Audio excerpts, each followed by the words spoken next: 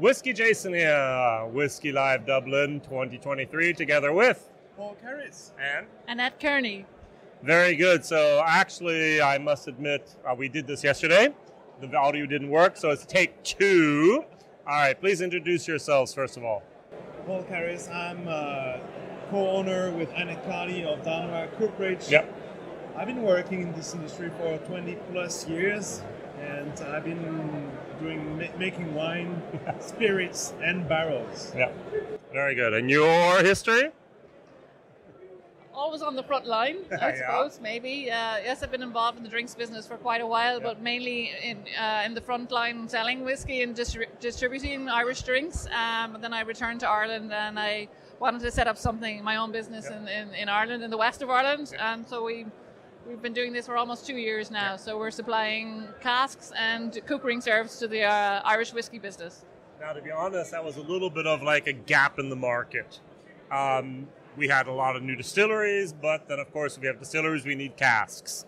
And not many people were doing any cooperage. You had on-site cooperages with big players, but the smaller needed someone. And then you came along and you actually started educating, training people. Tell us a little bit about that at the beginning, if you'd like.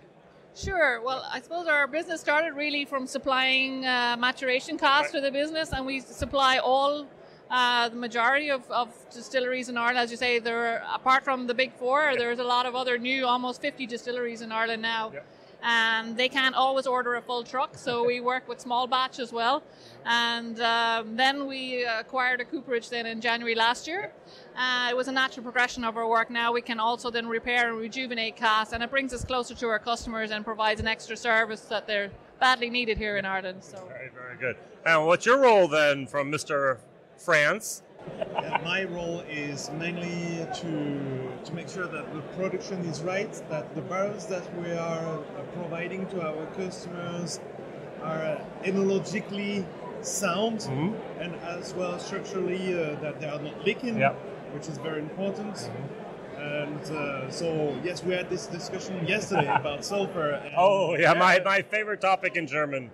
So definitely our focus is really to make sure that we are providing casks that are usable for our customers. We are here for another 20 years. We still have another 20 years to run. So this means that we have to provide the best quality cask possible for our customers. And as well, one of our mission is to revive the cooperage craft in Ireland. Because as you know, this has almost disappeared for 60 years. There was 400 coopers in Dublin itself working for Guinness in 1952, I think. You can find a video on YouTube about that.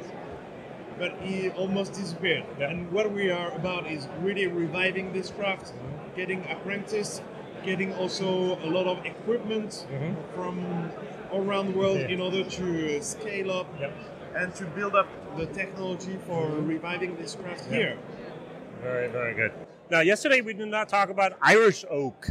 Is that something you're also going to try to pursue? We've been asked many times because it's a natural question for a lot of the distilleries, and it's a point of differentiation and distinction. Unfortunately, we don't have the tree stock in Ireland. We're 100 years behind on that. We don't have the trees that grow straight and not so many knots, so it's a difficult one. We are hoping in the future that we will be able to manufacture Irish-made barrels. So we will import the wood and we'll air dry them in County Mayo, hopefully. And so it will be as far as we can take it at that point. But we have, in Ireland, there's so much innovation in wood maturation. We're in a lucky place at a lucky time as well, because you can also go around some of the stands here at Whiskey Live today and start tasting some of the whiskey that has been aged in various woods that we have supplied. So it's a nice feeling to see. I'm sure that makes you very proud to see the product made from your wood, right? Well, our customers requested, but we help support that. So it's a nice, we're at the forefront of innovation as well. So you can see a lot of new whiskey flavors that will be coming out down the line that have been, I suppose, aging casks that wouldn't have been used before. So that's something nice that we do. Now, sometimes there's a little bit of the fight about how much influence does a cask have for the whiskey. Some people say 40%, some people say 80%, some people say in between. What do you think? I think that it's a very important parameter in the whiskey, but I think that the people that are saying 80%, they are stating a little bit, they are overstating a little bit. Yeah. I think that yes, 40% is the right percentage. Okay. Let me tell you why. Because we are here, we are not in America. In America, bourbon is very much wood forward. Yeah. But here, it's much more about distillate forward, malt forward, to be able to taste the malted body. Right. So yes, 40% is the right amount to my understanding. Yeah. And I would say that even though for an Irish whiskey to have more than 40% wouldn't be so much an Irish whiskey. Okay. It would be another country, maybe. Yeah. So yeah, the true Irish, I would say it's about 40%. All right, maybe even less. But to tell you the truth, also here in Ireland, because we have such a small inventory in terms of age, it is important for our customer to come with well-aged products and to be able also to have a point of differentiation and to try a lot of different wood. So we are, for instance, supplying at the moment, but it's a bit secret. Oh, it's a secret. It's going to be on YouTube, so let's tell the secret. So a bit of mulberry wood, a bit of cherry wood, a bit of acacia, ash. So we are trying a lot of different stuff. Because in Ireland, we're not bound to oak. Like we are in America and Scotland. Yes, exactly. So we are able to do a lot of experiment with our customer. And this is what is cool with our business, because we are really in the heart of innovation. And we taste before the consumer the product. Ready for them. Yes. Years sometimes before. So we know a lot of what is going on and what is going to be the future in Irish whiskey industry. All right. Wow. So we're at the source here. So tell us once again about the name. You have an interesting name. Oh, thank you.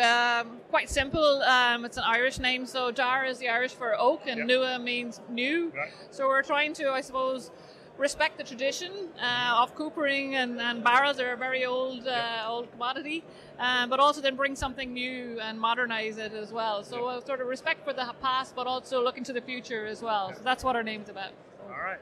So as a consumer, you're not basically the first person I'm going to talk to. I'm going to go for the whiskey. But if I'm a producer of whiskey, I'm in Ireland, I should be able to contact you.